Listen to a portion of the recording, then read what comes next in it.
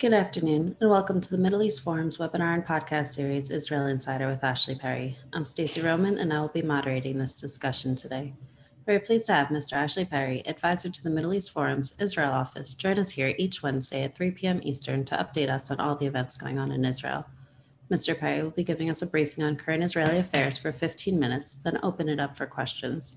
Should you wish to ask a question, please use the Q&A box located at the bottom of your screen to type your question. And now, with no further ado, I'll turn the discussion over to Mr. Ashley Perry.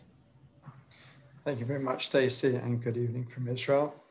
Well, this is probably the last Israel Insider webinar before we have a potentially fully functioning government for the first time in 2 years plus. At 4 o'clock on Sunday, if there are no last-minute surprises, there will be a new government sworn in. There's still a little bit to go, and the pressure's still on.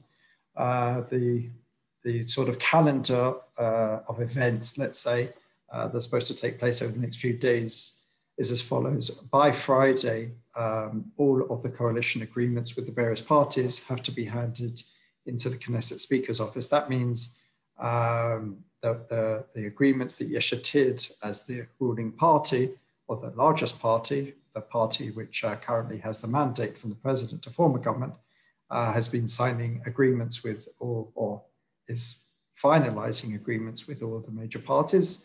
The media's got wind apparently of some of the clauses, and we can talk about that in a little bit, but basically they have to be handed in officially. They're not closed yet. There are still some outstanding disagreements, but they have to be handed in by Friday.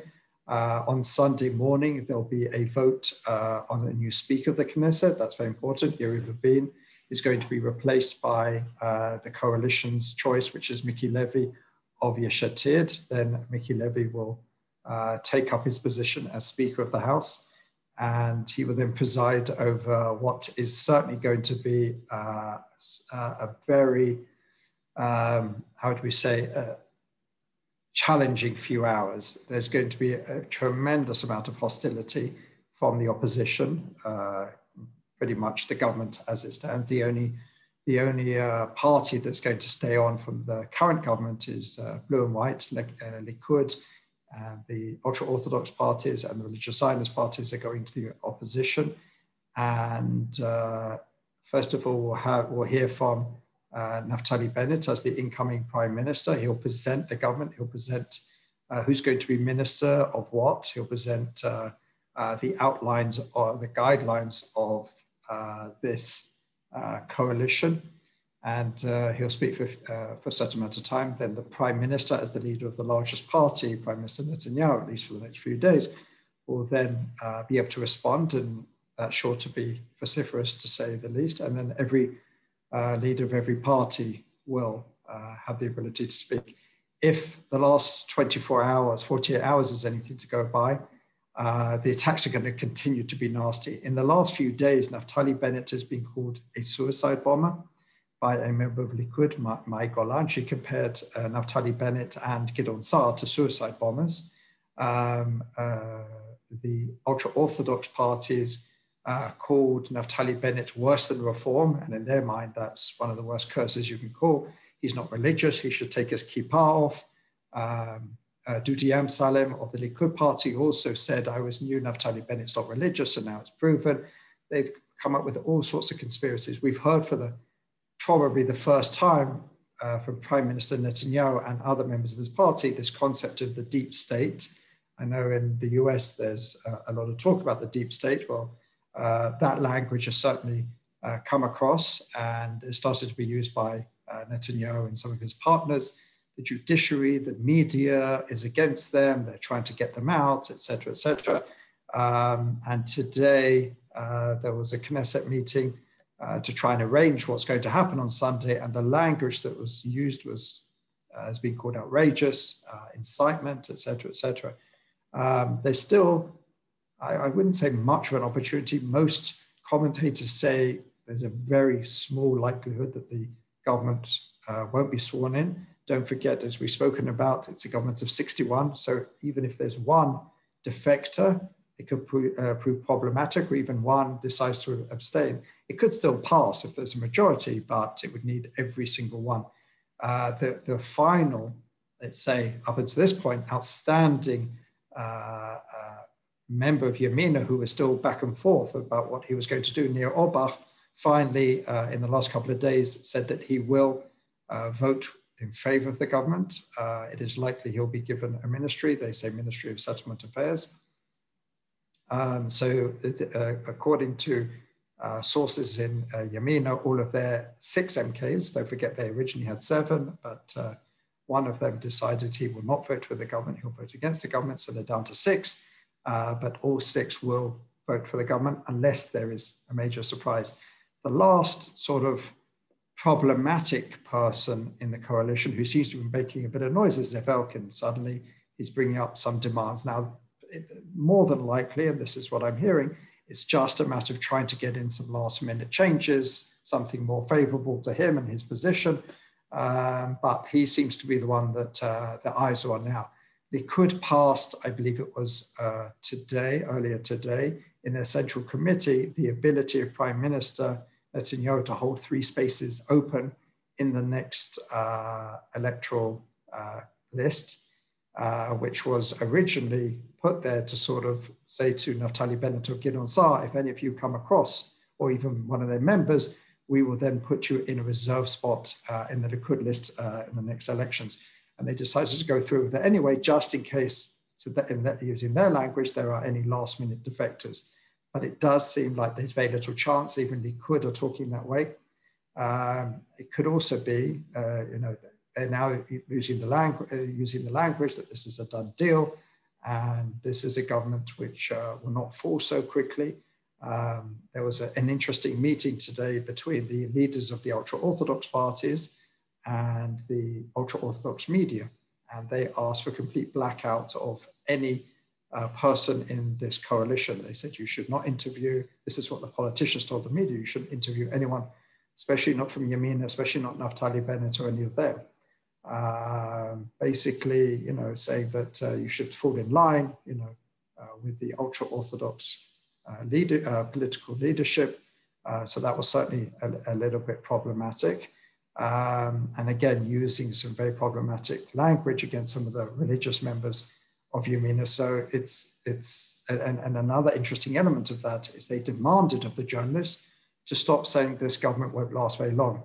They said they can't rally their people, their base, if they believe that this government is going to be short-lived. So it's very important, I believe, not just in the ultra-Orthodox media, but any of the media affiliated with any of the current government, future opposition, to give the impression that this will be short-lived, because then it's much harder to rally.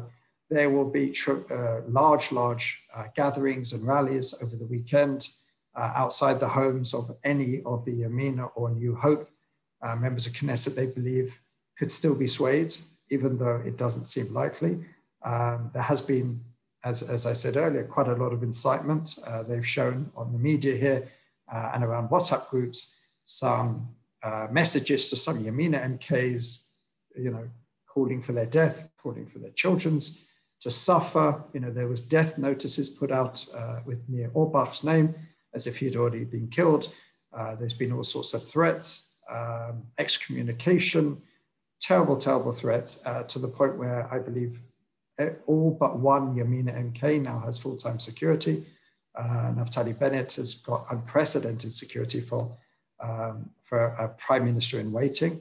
A few New Hope members of Knesset also receiving security. So it's very tense.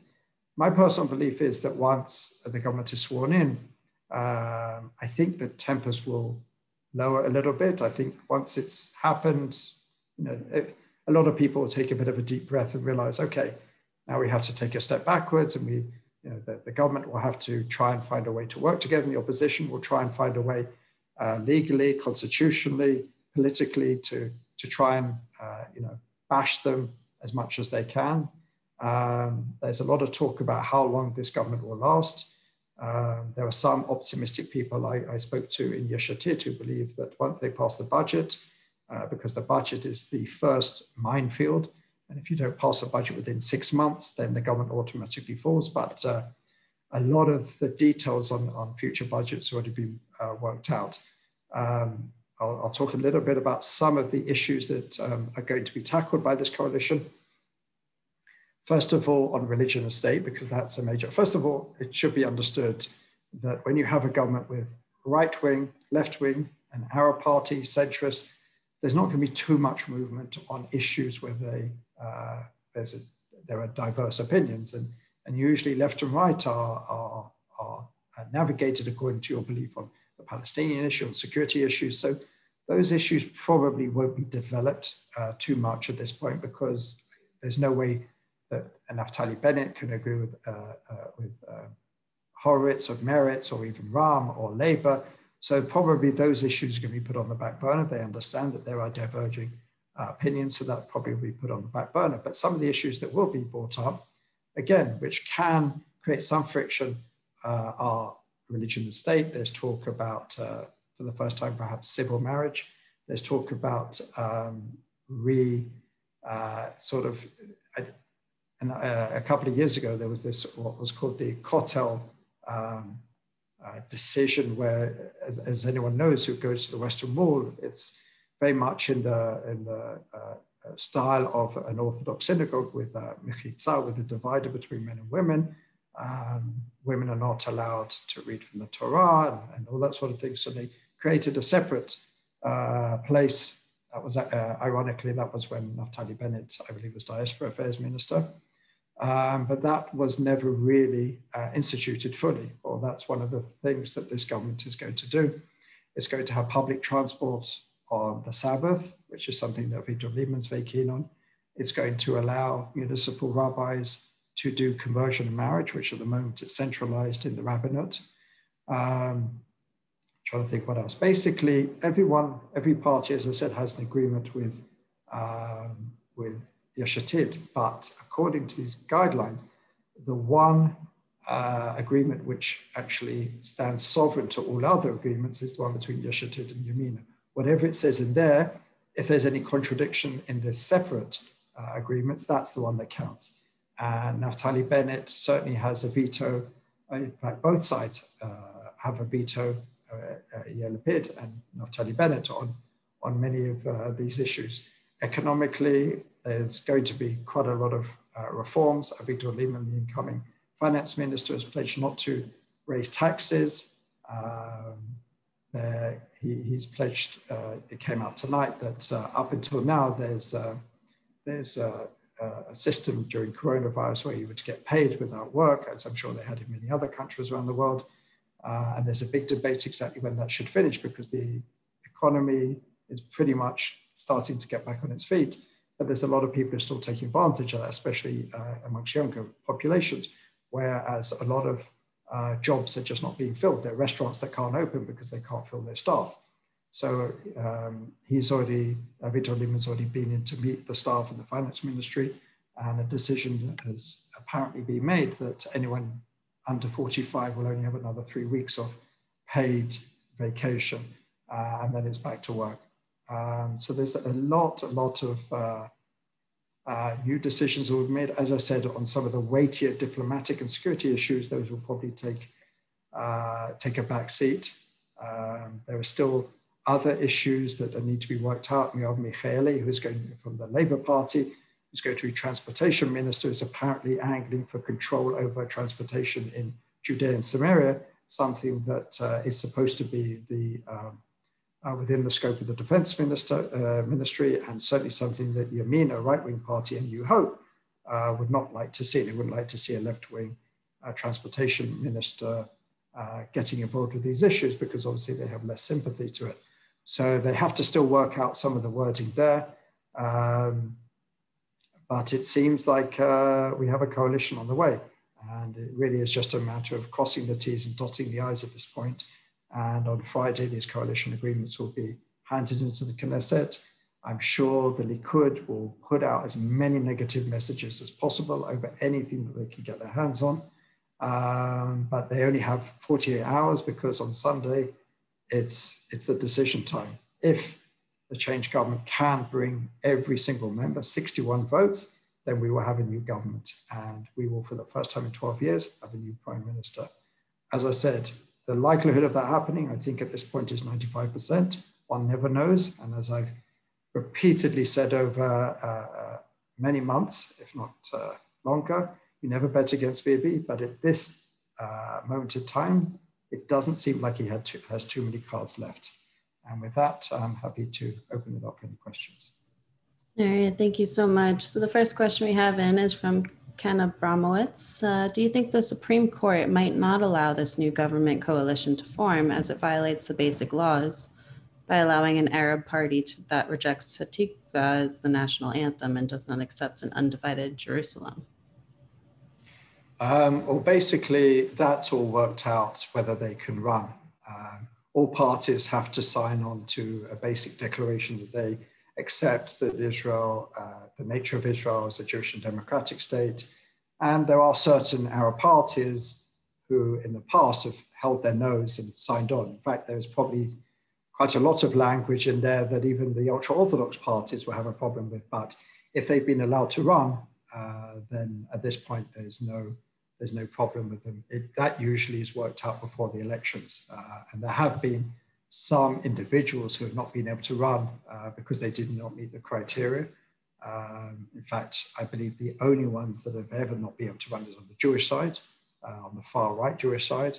But those are details which I don't believe that there's anyone who's even called this into question on that particular point of view.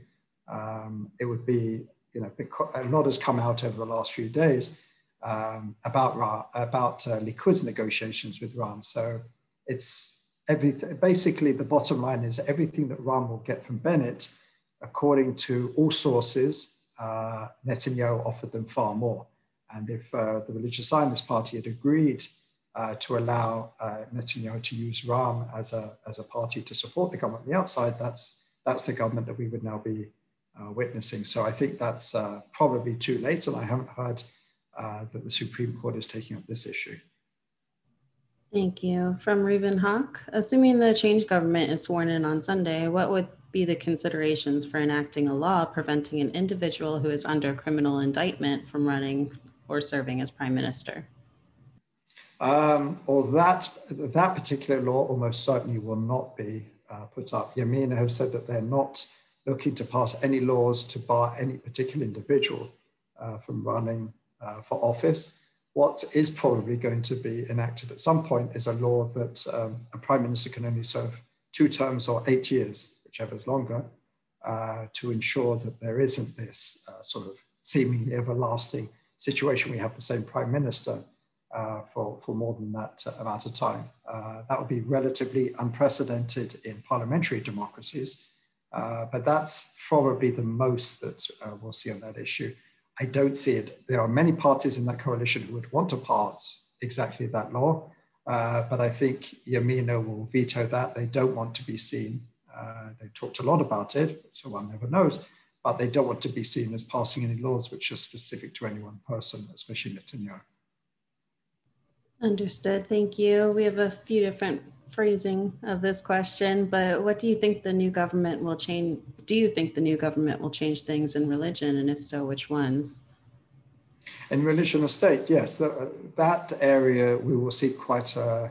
There's this thing in Israel called the status quo in religion and state, which the idea is that things don't move one way or another, but that's absurd. Anyone who's seen the situation since the 80s with the advent of Shas and their growing power, there is no status quo. It keeps on moving further and further towards the ultra-Orthodox population. But any time anyone wants to move it back a little bit, even to the pre-80s situation, we hear these shouts of status quo, status quo. So it's an absurd statement that there is anything that looks like status quo in Israel. But there certainly is a large majority who would like to shake things up in that particular respect. We've heard a lot in recent weeks about that they're going to follow the line of the Tzohar organization. Tzohar organization is an Orthodox organization. Some may call it a liberal Orthodox organization. What it wants to do is take away the monopoly from the chief rabbinate or the rabbinate on issues like conversion, like marriage and divorce. and on kashrut, on kosher. At the moment, unless you have a certificate from the rabbinate, your restaurant cannot even use the word kosher. That's how absurd the situation is. So Tzohar started giving certificates, but they can't use the word kosher. So they've come up with all these clever ways around it. So it's a relatively absurd situation. So there is an idea to liberalize this, to take away the monopoly of the official rabbinate, and also try and replace some of these national state institutions with religious Zionists, what some would call in the West modern Orthodox rabbis and leaders that take it away from the ultra-Orthodox parties and political control. So I think we'll see quite a lot there. There is talk about things like allowing, there was a law passed over the last year, I can't remember exactly when it was, called the mini markets law, which basically didn't allow mini markets to open on the Sabbath. That's something which is talked about to be repealed. There is talk, something that Avigdor Lieberman would like to see, and quite a few other parties, is public transport on the Sabbath, because there's no rule against breaking the Sabbath in Israel, but if you don't have public transport, all you're doing is punishing people without cars, punishing the weaker elements of society. So that's something that we'd also like to see change. But again, we'll have to see. Don't forget, Yamina still does think of itself as a religious party. So it will toe the line to a certain extent. That's certainly going to be a point of tension. And we'll certainly see, the ultra-Orthodox parties are certainly worried about this. Undoubtedly, they're extremely, extremely worried about losing their monopoly, and also maybe the stipends to their yeshiva students. Another thing that Avigdor Lieberman and Yair Lapid and others are very strong on is ensuring that every school in Israel which receives some sort of government stipends has to teach basic subjects, secular subjects like English, like maths. At this point in time, that is not the case, but that's something that coalition agreements, at least the latest version that we've seen, are going to address. So these are some of the things which are, at least in the draft coalition negotiations, we've seen. Thank you. And along those lines, Michael Kerbel asks, will the new government require the Haredi to serve in the IDF or some type of national service? So another thing that's come up, and don't forget, this was the thing that really started this whole cycle. If we remember back after the first elections, the reason we didn't have a government was because there was no compromise on this law that was written by the defense ministry officials when Avigdor Lieberman was defense minister, which was a really low level integration for the ultra-Orthodox into the army. And it was something the ultra-Orthodox would not move on. Avigdor Lieberman considered himself at that point compromising. And that was, if we remember, that was the point for him, that was the red line, and he didn't enter that government, and then we went for another election. And ironically, now we're back to that point, and it seems like that is going to be a law. It's not an overly burdensome law. As I said, it's a very low level of integration. There's a series of numbers which escalate each year, but again, we're talking about relatively low numbers that the ultra-Orthodox community almost already meets. So it's more of a principle for the ultra-Orthodox than suddenly every ultra-Orthodox student is going to be pulled off into the army. That's not going to happen. That's not on the table, but the principle that there will be numbers that have to be met every year, according to this law, that's something which seems like it will be certainly happening in the next government. Thank you. From Eric Selkov, how do you think the new government will engage with Biden? It's a good question. As I said, those kind of issues, the issues of the Palestinians and peace talks, is going to be very tricky if it comes up, because as we know, we have on one side Gideon Saar, Naftali Bennett, who are against the two-state solution. We have Avigdor Lieberman, who's certainly skeptical, not necessarily against it in principle, but certainly skeptical. Gantz and Lapid in the middle, and then you have the Labour Party mayorist on the left, and Ram. So how you can try and navigate that issue with all these disparate views is going to be very, very difficult, but it depends how much room the Biden administration give them. It could be an opportunity for the Biden administration to try and push them into it. Don't forget they're familiar with all these figures. Benny Gantz is defense minister. He was in the US this week to meet with his contemporary and mostly talk about the Iran deal and security issues, but still, these are not new faces necessarily for the American administration or many of the people in the relatively new American administration. But as far as moving ahead on the Palestinian issue, there's been a big debate about what will be included in that coalition agreement, because again, you have to find language which will suit everybody. And that's going to be very difficult. It'll be very interesting to see what in the end comes out on Friday in this coalition agreements on that.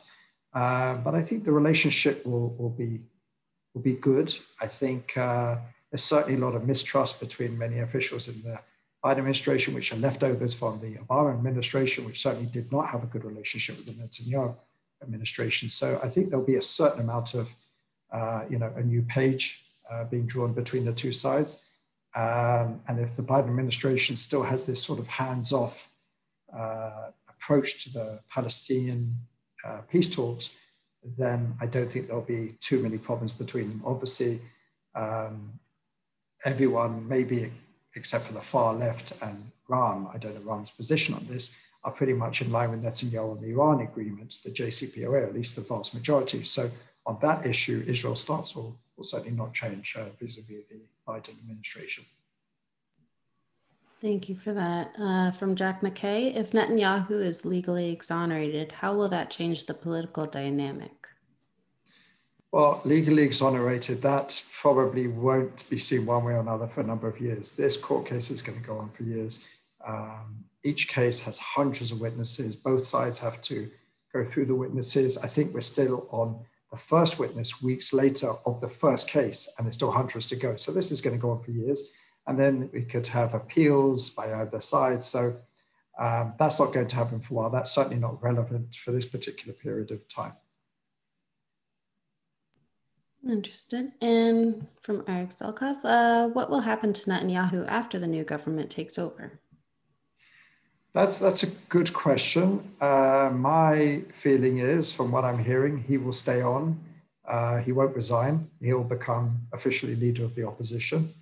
And my particular feeling is he'll become a very bullish opposition, really taking any opportunities to try and snipe at the government. I think he'll feel that there's an opportunity within a year to try and bring it down, or maybe it will just self-destruct itself. One never knows. As I said, there are some optimists in this government who believe that it could last for over 2 years, especially once they get the budget out of the way.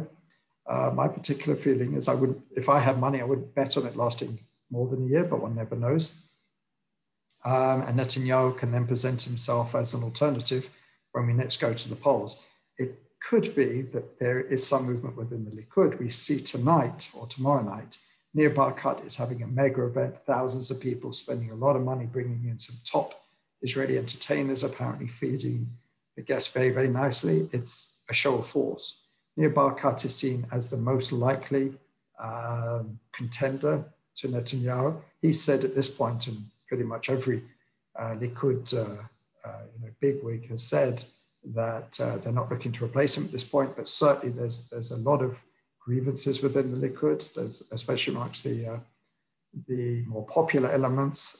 They're not happy about the fact that they're sitting in the opposition. They feel that if Netanyahu himself would have stood aside, rather than offering everybody else in every other party, Gideon Sa'ar, Naftali Bennett, to be first in rotation, they felt that maybe he should have given that rotation to someone else in the Likud, and then they wouldn't be sitting in the opposition. There would have been no other excuse for Gideon Sa'ar, Naftali Bennett to go with the change government. So there's no love lost there, and they are looking for opportunities. Yuli Edelstein has been rumored to also be one who may challenge Netanyahu. I feel that Netanyahu will probably try and shore this up sooner rather than later, while he's still relatively popular, because the longer he sits in the opposition, probably the weaker he'll look. So there is some talk that he doesn't need officially to face any leadership race until, I believe, 2025. I'm not 100% sure exactly how that works out. But Netanyahu is a strategist. He knows how to stay ahead of his competitors. So don't write him off yet. And I have said to a few people this week, I would not bet against seeing Benjamin Netanyahu back in the Prime Minister's residence at some point in the future. Well, on that note, I guess we'll be asking people to tune in next week to see what happens. We've come to the close of our webinar and podcast. Ashley, thank you again for taking time to update us this week. And thank you all for joining us, and have a great day.